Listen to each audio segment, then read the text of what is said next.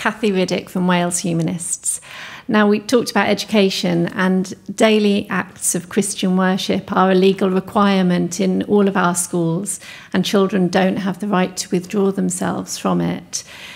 Is that law not denying freedom of worship by failing to uphold the freedom to not worship? I think that there's a balance here between what I was talking about just now, the exposure of young people to the human fact of religiousness, religious practice, religious worship, and the imposition of forms of worship.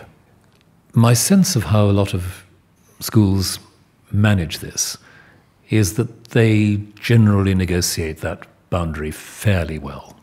I know that's not everybody's experience, but you'd expect me to say that, being who I am.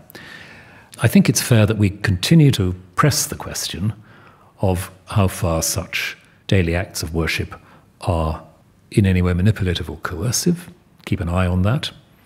I think it's important that the presence of religious activity of some kind within the educational institution, that's built in just as part of an educational literacy.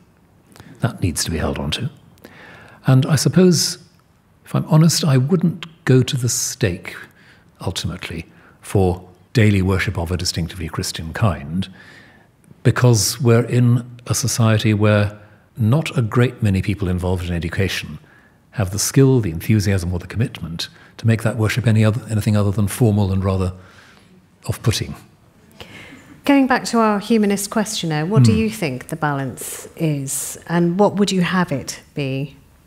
We now have a new curriculum in Wales where we have religion, values and ethics, and it's inclusive of Christianity and other religious beliefs, but also non-religious philosophical convictions.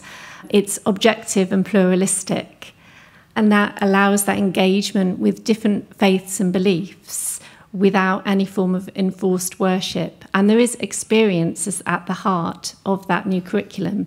I don't see why we need to hold on to a law requiring daily acts of Christian worship when we have such a strong curriculum being rolled out.